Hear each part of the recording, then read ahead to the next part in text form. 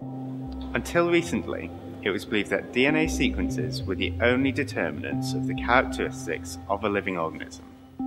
We are now beginning to learn that inheritance is far more complex and involves many mechanisms that alter the expression of genes passed down generations. This effect on gene expression by the environment is called epigenetics. Imagine identical twins. They share their entire genome, and so they are genetically identical. But after 40 years, they may have become fairly different in terms of their characteristics. For example, one may have been a smoker. This change in their lifestyle has had an influence on their characteristics. They are no longer as identical as they were at birth. How can this be if the genome can never be changed? Epigenetics allows genes to be switched off and on, leading to changes in the characteristics of an organism.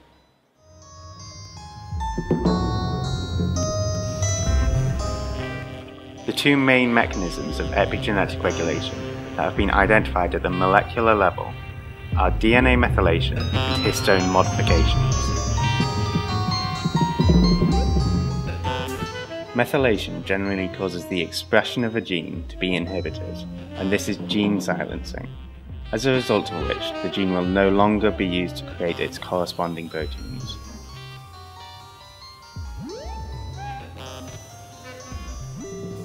A methyl group is an organic chemical compound.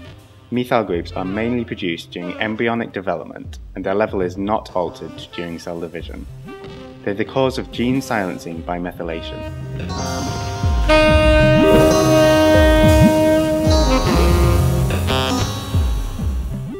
In this, methyl groups bond to DNA bases in the promoter sequence of a gene. This is the sequence that initiates the gene's expression.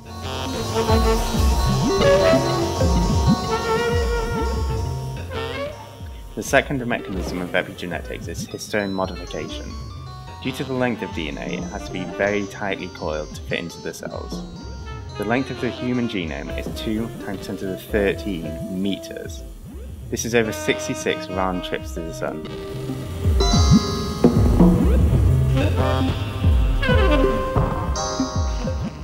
If the DNA is wrapped around these proteins very tightly, it becomes less exposed, packaging away the genes it doesn't need to prevent their expression.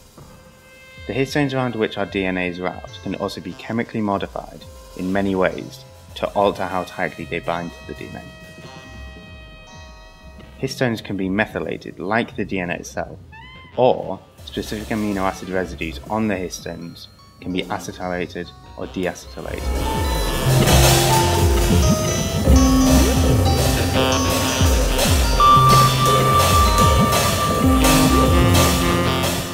By adding an acetyl group, the histone protein loses positive charge, and so the DNA is less attracted to the protein. It will therefore be further exposed, increasing gene expression.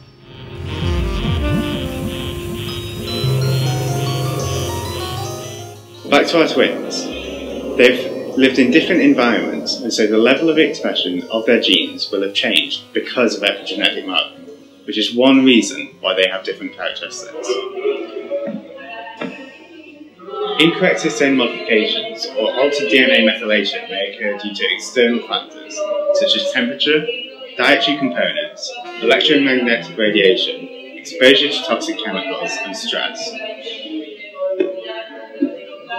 So one of our twins is more likely to be negatively affected by his lifestyle.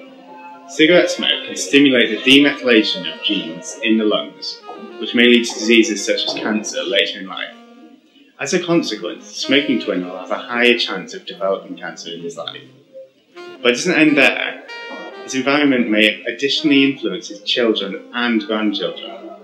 There's evidence suggesting that DNA methylation can be passed down as part of the parental genome through sperm and egg. This means that even inheritance of characteristics from the parents is more than simply inheriting the parents' genes. The gene's expression is also sometimes inherited. So to what extent have our ancestors affected